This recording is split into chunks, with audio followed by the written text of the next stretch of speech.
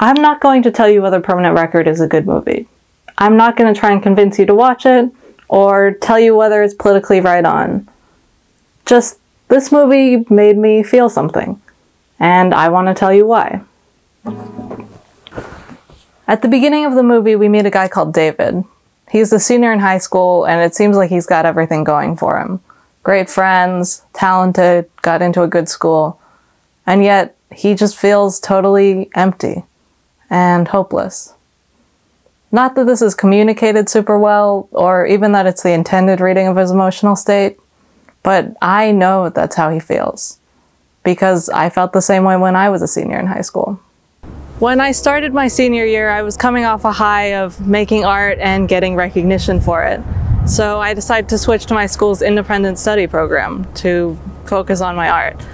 And that worked at first, but pretty quickly the isolation and my extreme lack of coping skills at the time led to me being just incredibly depressed. I mean, I had a history of mental illness at that point, but this was a pretty long and pretty serious flare-up. But somehow I got it together and applied to college, and I got into my first choice school. But in case anyone thought getting into Cal Arts would fix your mental problems, it super won't. I was still really depressed. But gradually things got better. I graduated high school by the skin of my teeth and started putting myself back together. And my life eventually got relatively good. I am so grateful I'm still around to tell you about this, in the context of a video essay series about Keanu Reeves movies. What a life. My story is really not the same as Permanent Record.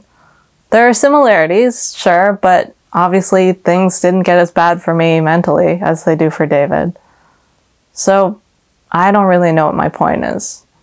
I guess just that sometimes we connect to movies we don't expect. This movie has plenty of flaws, but I'll ignore a lot of them just because it feels real to me. Because I've been there. Just before David kills himself, he's at a party. And there's a feeling I recognize in him of being surrounded by people and feeling utterly alone.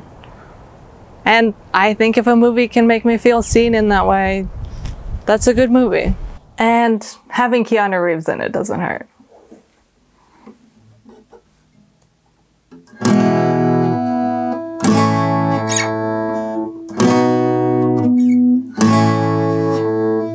All the young graves filled, don't the best all burn out so bright and so fast. Full body